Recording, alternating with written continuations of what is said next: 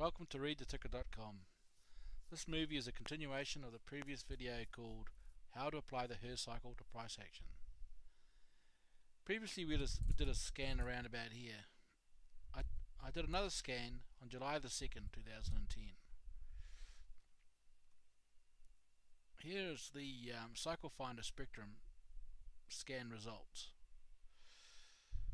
The previous cycle was 84. I see that the cycle might have shortened to 82.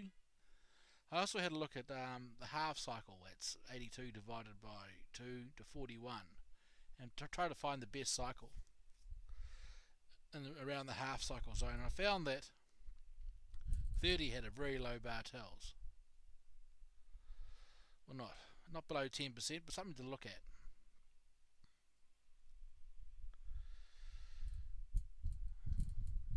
Anyway, we'll have a look at those. Let's go back and I'll show you how to use multiple cycles. We're going to use 30.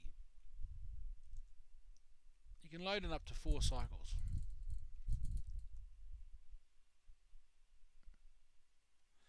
Okay. As you can see, the 30 period cycle is pretty consistent swing action and height of amplitude. It's always good to see a cycle that maintains moderate amplitude consistently over its time zone. Went a bit wonky here. We know the cycle is prevalent, so it might come back in full swing. Of course it does, but we're not supposed to know what happens in the future. What you can do with multiple cycles is you can marry them together. You do that by taking the ID, the 1, 2, 3 or 4, and place them down in the combined fields. We put in 1 and 2 there. I'm just going to change the opacity. You can rebuild the chart. And here we have a merger of the cycles. So the shorter cycle and the longer term cycle are married together. For example, here we had a double peak here, double peak there, a double peak there, but price inverted.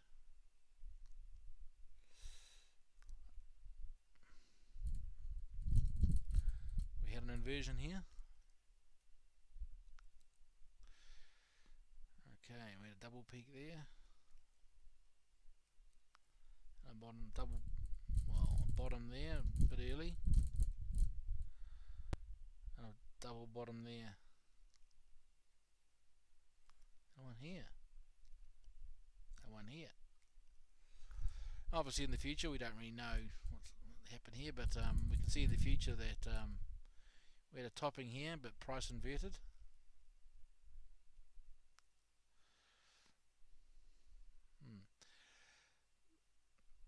That's how we can use multiple cycles with the readtheticker.com analysis chart.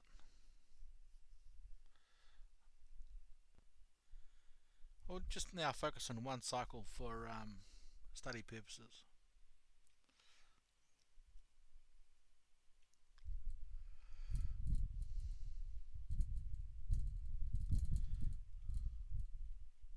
Okay.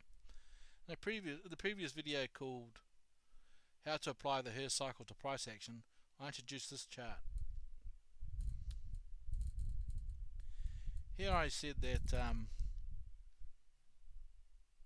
price action turning or reversal must occur before the cycle has completed its half run. So here's the trough, here's the peak, this is halfway, for example.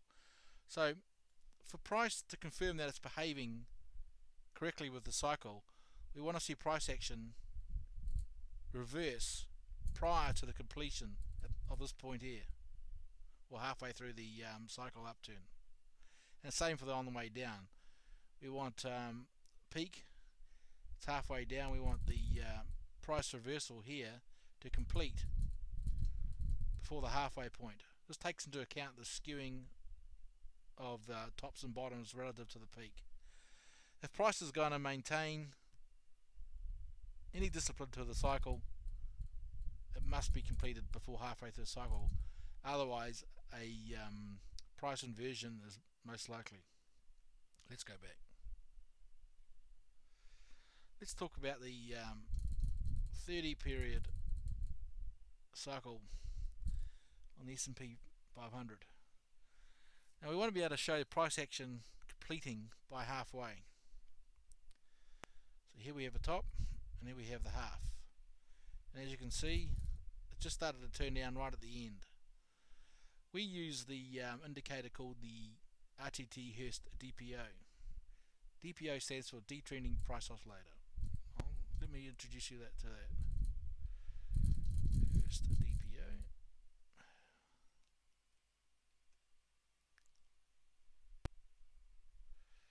Okay, we don't need the single cycle.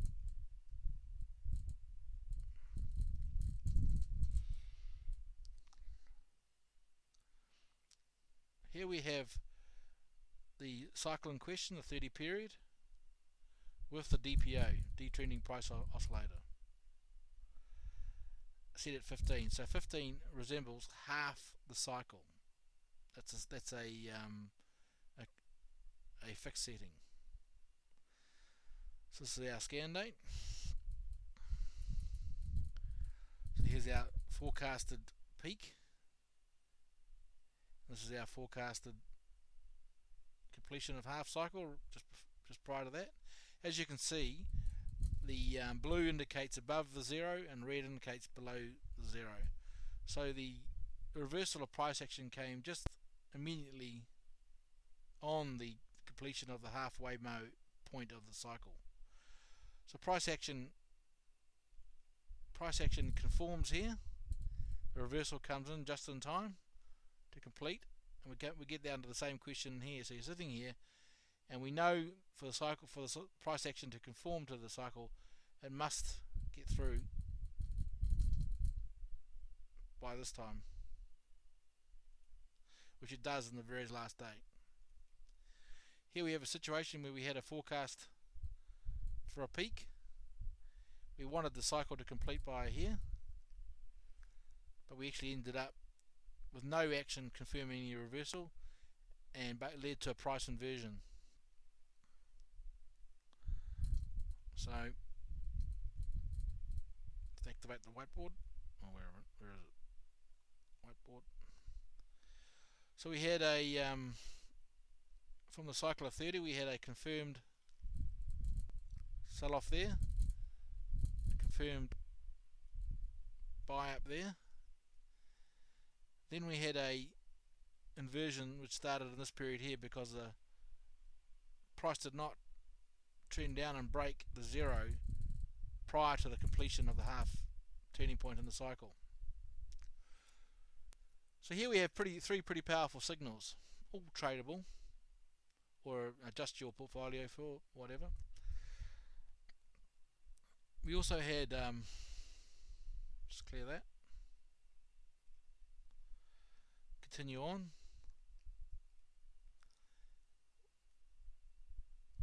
We had we forecasted a bottom here, so price continued up. We had another peak forecast here. We got a top, expecting that to reverse. It did only mildly. As you can see, we went slightly red there, but it was late. Still, at the moment, you're seeing very strong bullish sentiment. So the peaks are getting a hard time, but the troughs are doing okay. For example, trough, trough, trough, trough. Okay, here you see if you bought in these 3 times, you're doing okay. Obviously, with the bullish sentiment so strong, trading against the trend can be quite difficult. It went red, then obviously the cycle was confirmed here, kept on going back up. Once again, the peak was forecast here, but the inversion continues. So trading with the trend works, and buying and either buying at the trough or adding to positions at the trough works here.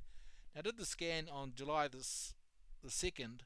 I would be updating my short-term cycles every 3 to 4 weeks to make sure that the bar tails either improves or is at least maintained at low levels. But as you can sort of see here, the 30 period cycle is very prominent in the S&P 500 between July '09 and January the 11th, 2010. So the 30 period cycle is something you would like to know about. So there are price inversions, but you can recognize them as you go along. Okay.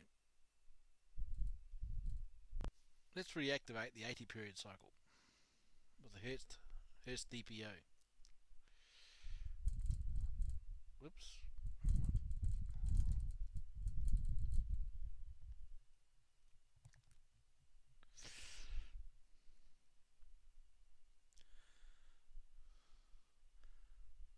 Once again, the same methodology we used on the 30 period cycle can be applied to the 80 period cycle.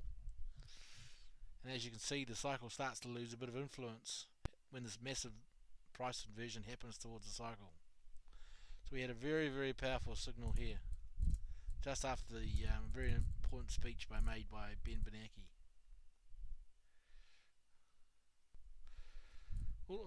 Would also like to add that you must also measure the DPO relative to cycles. For example, here you got a breakout to the upside. The price action was very strong on the upswing, very light on the downswing, and here we had an upswing but it wasn't so strong. So you sort of get a measure of how well price action is performing to the cycle. Here we had an upswing. You see price action very strong with the upswing and very strong with the downswing. So here you would say that the measurement of price action performing with the cycle was very, very strong. Once again, we had another strong upswing in the cycle and very strong price action. Here, like I said before, is the inversion. This is where behavior actually changed in the market. Maybe a lot of the bears become bulls or whatever, but the cycle did change because there was a significant news story which changed behavior. And I think I mentioned it was a Jackson Hole speech by Ben Bernanke and the mention of quantitative easing too.